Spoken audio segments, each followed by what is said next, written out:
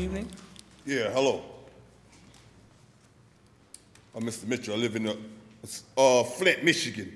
What the gentleman was just talking about, I was experiencing some stuff in my home, 759 East Linden.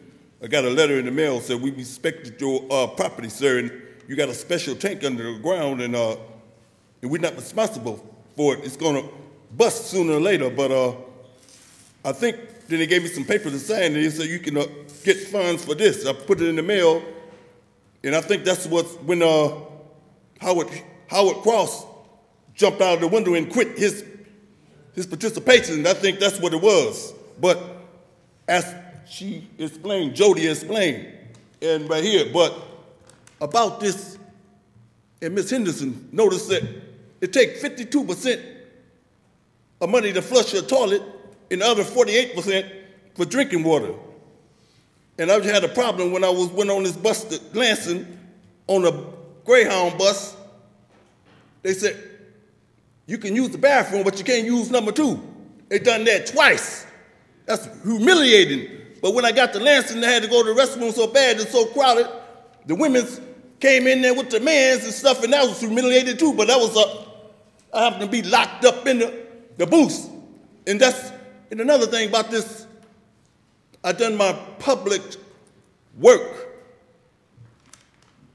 I moved a 45-year-old woman into her house, and she stood up there like Cleopatra every day and get water. But now when the water come, she telling me, you don't put my plastic bottles in the garbage. You put it. But now she getting overflooded with plastic bottles, and well, Miss Kurt Fields said, what about the recycling? Now she's throwing the stuff in the garbage and stuff, and like you talking about senior, and Miss Galloway talking about senior citizen.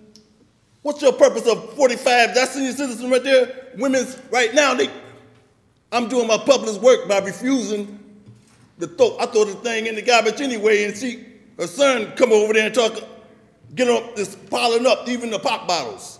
I almost call him a MF. But that's what my public, in all this, you said that God is not a God of chaos. In that prayer you said, it seemed like you are all about, you're talking about the president ain't got no power to put him out. Like you want to get Obama out before you get all the governor out. Who you think you is? Answer that. Now take that.